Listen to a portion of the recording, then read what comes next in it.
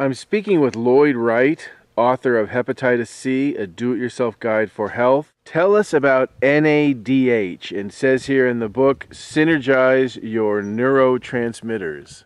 Well, neurotransmitters are found in a lot of them in your brain stem. There's like 15 billion brain cells in the brain stem. And most people that I meet that have hepatitis C have used interferon. And interferon damages the neurotransmitters in the brain stem. And people don't really realize how bad they're damaged, but when I was on it, I went to a neurologist.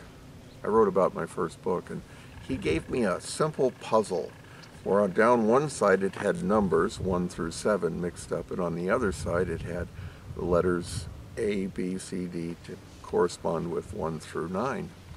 And he asked me to draw a line between 1 and A, and 2 and B, and 3 and C. And I couldn't do it. It seems pretty simple, doesn't it? Well, after you've used interferon, this actually becomes quite a task because interferon damages these neurotransmitters.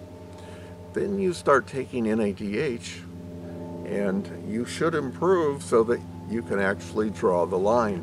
And it's not just while you're using interferon, but years afterwards. Most people have a problem with this. It's an interferon side effect. The main three that interferon causes are brain damage, nerve damage, and bone marrow damage.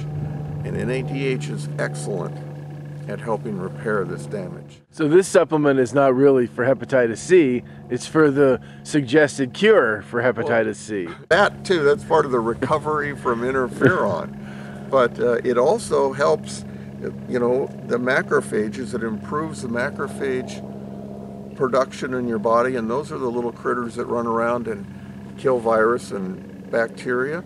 And it causes some kind of burst in your system that helps cleanse your body of these toxic elements that hepatitis C causes.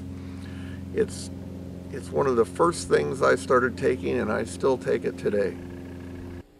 So when you found out you had hepatitis C and you took your own cure in hand, NADH was there. It was there. It was one of the first things.